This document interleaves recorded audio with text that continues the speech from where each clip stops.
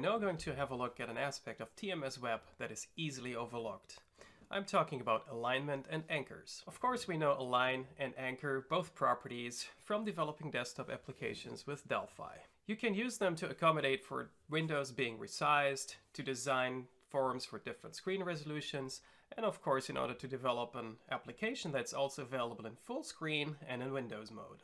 It would be so great to have align and anchor on the web, because obviously everybody is talking about responsive web design, and responsive web design is exactly the approach to make web pages render well on a variety of devices and window or screen sizes. It really doesn't come as a surprise that TMS Web comes with a solution for responsive web design out of the box. If you want, you can get started right away. Simply use the Delphi Form Designer and use the align and anchor property of its components. Furthermore, there's a splitter component, TWeb Splitter, that allows you to resize aligned areas. And of course, you have grouping components like TWeb Panel and TWeb Grid Panel. All these components are rather known to you because they also exist in the VCL.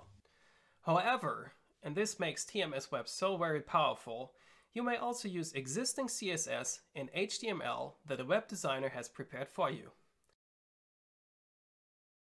Here you see an example for alignment with TMS Web in the Delphi Form Designer.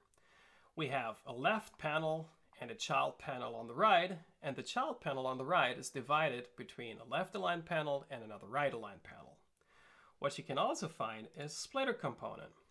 And just as you're used from building VCL applications, the left panel has the align property set to AL left, and the child panel has set the alignment to AL client. The splitter component, of course, of TWeb Splitter is also set to AL left. Running the application, you see that it behaves exactly as expected.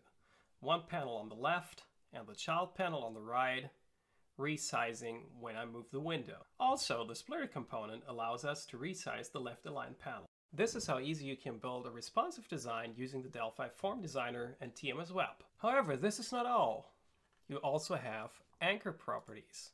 For example, this edit is anchored to the top right corner, and this control is anchored to the left, top, and right. Whereas this memo has the anchor set to left, top, right, and bottom. Changing the size of the window shows you how perfectly the anchoring works.